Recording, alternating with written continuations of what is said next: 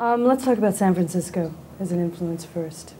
San Francisco is an influence on me. San Francisco is an influence on you, yeah. It seems like it was almost magical that at some point during the mid-'60s, San Francisco suddenly came alive with music. I mean, it was you guys, it was Quicksilver Messenger Service, Santana, Big Brother and the Holding Company, the Airplane. You just were sort of all there playing and recording. How did this happen? It's all a mystery to me. I mean, somehow the word got out that there was a lot of music in San Francisco, and that brought more music in.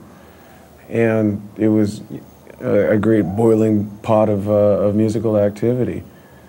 A lot of stuff emerged from there, and some of it is still rolling.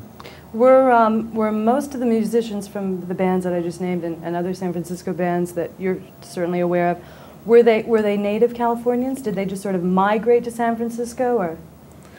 The ones that we first initially got involved with, Quicksilver Messenger Service, Jefferson Starship, Big Brother, or Jefferson Airplane at that time, and Big Brother, were all local kids. A lot of other people came into that area as time went on, and then it sort of became a breeding ground for bands, and still is. A lot of big groups have come from San Francisco over the last decade and a half. Is there? Do you think, Bobby, there is a San Francisco sound? I mean, is there a definite San Francisco sound?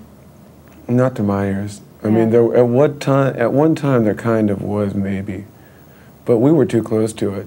We couldn't identify it because we all sounded real different to each other. Yeah. But I guess to outsiders, we might have sounded like San Francisco bands. Yeah. Did you guys play a lot with other bands? I mean, if you were in the Dead, would you jam with other bands, and was there a lot of interaction? There was lots of jamming going on all the time. Mm-hmm. And do you think that helped to develop the music? I mean, with each of the individual bands?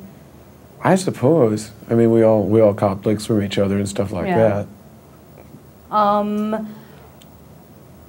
There's sort of a new resurgence of San Francisco bands with the Tubes and Journey and Greg Kihn and Night Ranger. Do you think that they are a direct reflection on the bands of the '60s and the '70s, or do you think it's a whole new situation now?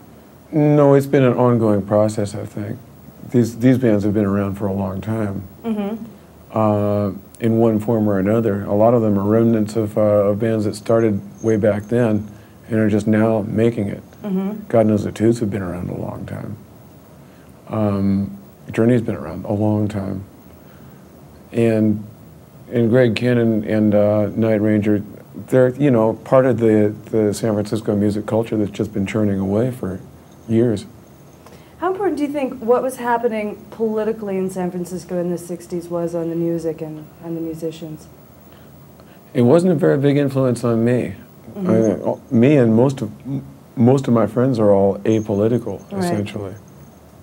So then you think there was very little? I don't think it had much to do with it. There are a lot of schools around there, so there's bound to be a lot of political activity around schools. There's also bound to be a lot of music, a lot of clubs. Okay, that's all my San Francisco questions. John, do you have any more? No, I think it's fine. Other than, Bobby, do you think it's worth talking about? You talked about the early bands. You talked about the later bands, although we've got Huey, who's pretty important. Okay, yeah.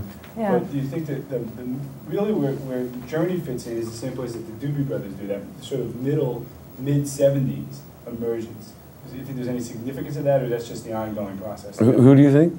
Well, the Doobie Brothers came after the Dead. Okay, yeah. Journey really came after the Dead. They were sort of a splinter off of Santana. Do you think there was any significance? That was sort of the middle ground. Okay, but you need to talk to me when you answer the question. Okay, after the Grateful Dead and Starship, or this Jefferson Airplane at that time, and Quicksilver Messenger Service, then in the years to come came groups like Santana, and then the Tubes and Journey came into the picture, and then Huey, who was actually involved in a much older band called Clover, but now Huey Lewis and the News are a more recent San Francisco band. And so, as you can see, San Francisco music has been churning right along, endlessly. Okay. What about influences on Bobby? Yeah.